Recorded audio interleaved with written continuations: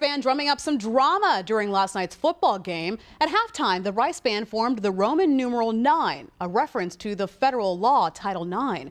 Baylor is accused of violating that law in a sexual assault scandal.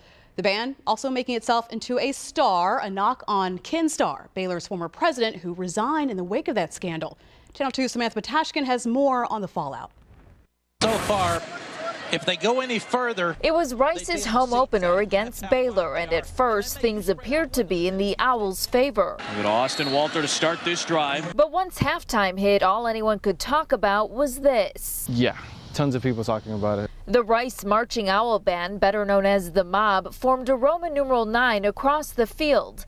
The 9 standing for Title IX, referencing the sex assault scandal Baylor now faces. I mean, people are definitely shocked. The Mob then went on to form a star, an apparent reference to former Baylor president Ken Starr, who resigned amid the scandal. This is not your classic marching band. Even though the Mob is known for making off-color digs at the opposing team, this time around some thought the performance went too far.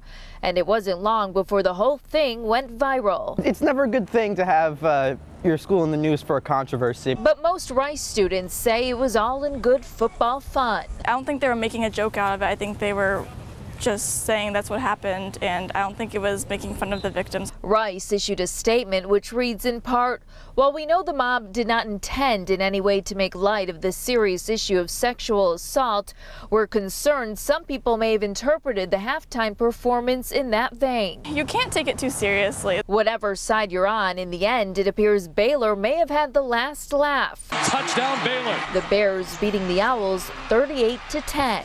Reporting from Rice, Samantha Patashkin, KPRC Channel 2 News.